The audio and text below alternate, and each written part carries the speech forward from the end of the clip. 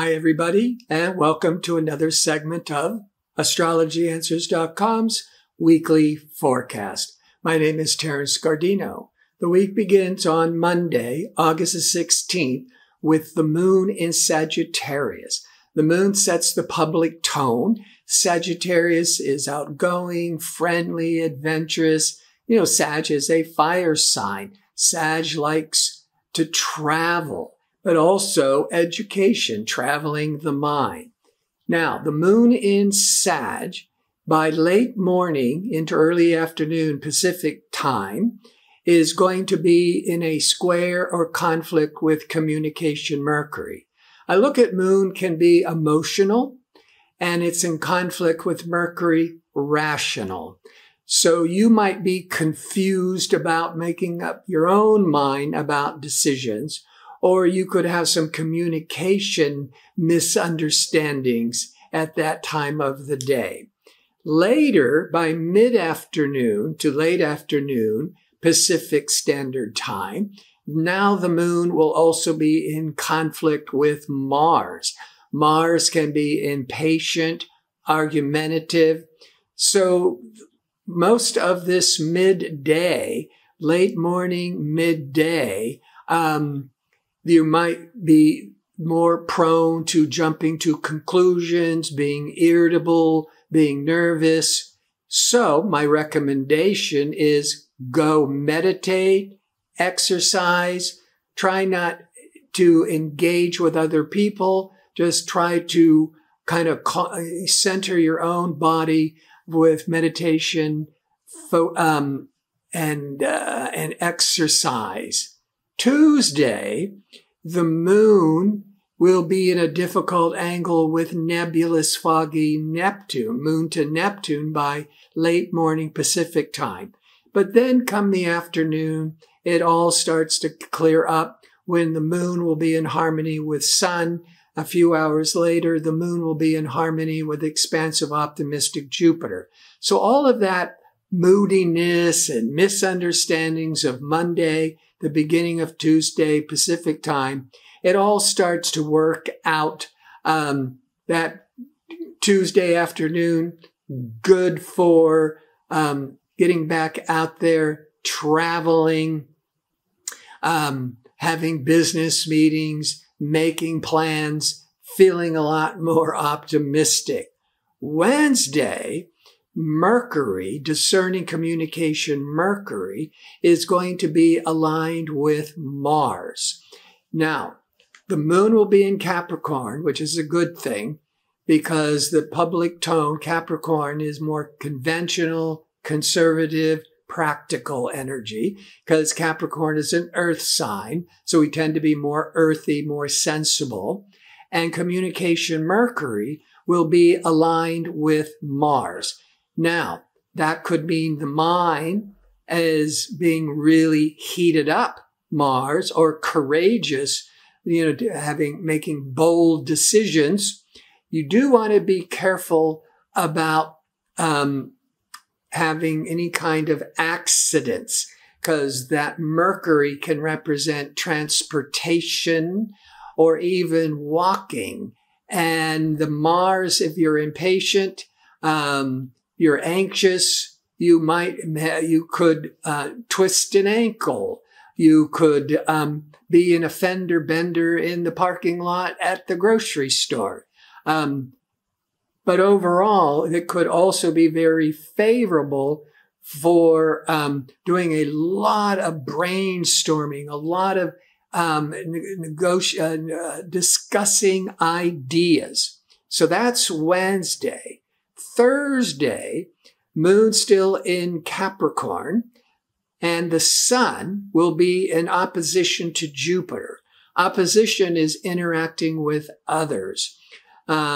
Jupiter is generosity, expansiveness. There could be a day of a lot of travel, a lot of growth, a lot of optimism, lots of opportunities.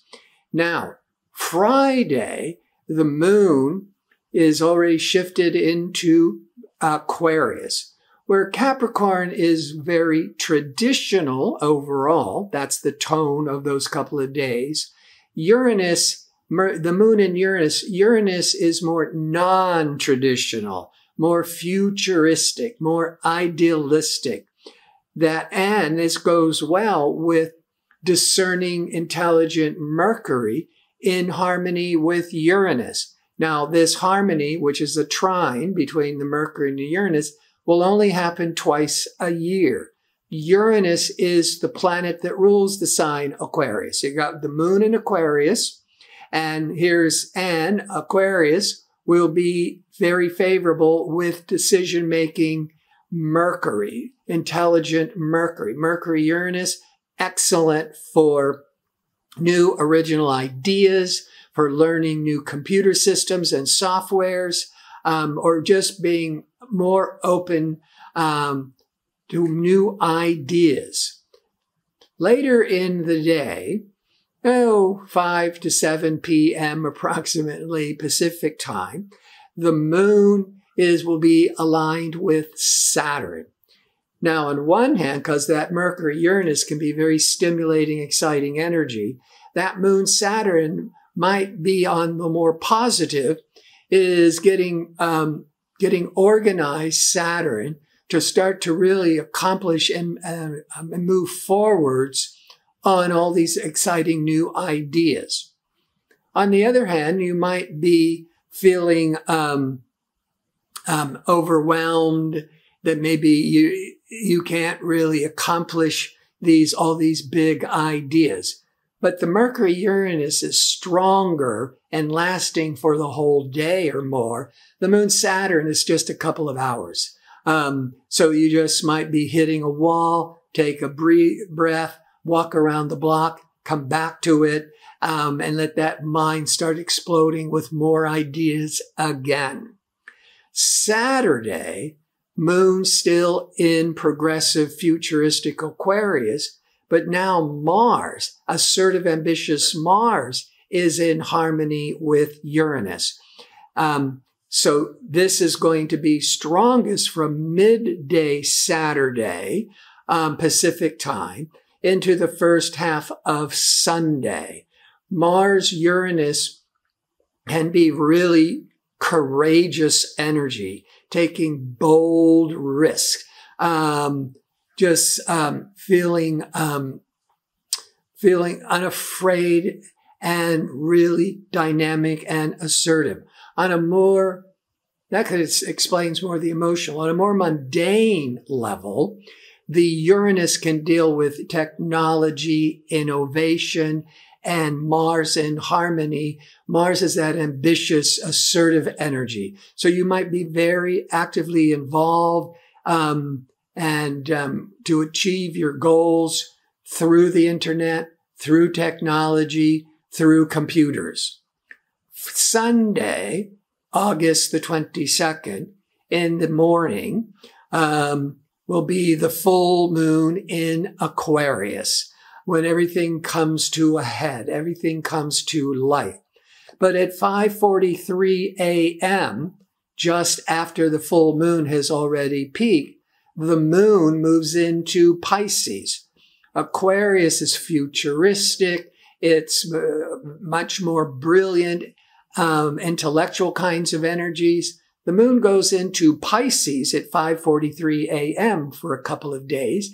Pisces is more creative. It's more sensitive. It's more empathetic. So you're getting, with the Aquarius, we're in our heads overall. And when the moon goes into Pisces, we're in our hearts. We're in our feelings. Also, the sun had been in Leo the past month, but around 2:35 p.m. Pacific time, the sun enters into Virgo for those next 4 weeks. If you're in the northern latitudes, that would be every year, the last week of August, going into September. It's the time the sun is shining in Virgo. In mythology, Virgo's the time of harvest, the goddess of harvest. When we start, harvesting all the crops, but also when we go back to school, or when all that playfulness and lightheartedness of summer vacations, it's now time to get back to work. Virgo is a more sensible, practical, work-oriented sign. So, before I sign off, I want to remind you I'm available for a one-question offer for a nominal fee. To order it, go click on the tab that is labeled Advisors on the home page and scroll down till you see my name. Just click on my name and you can order your question. So with that said, I want to thank you for tuning in, and I hope to see you next week with my next segment. Until then, be safe and well.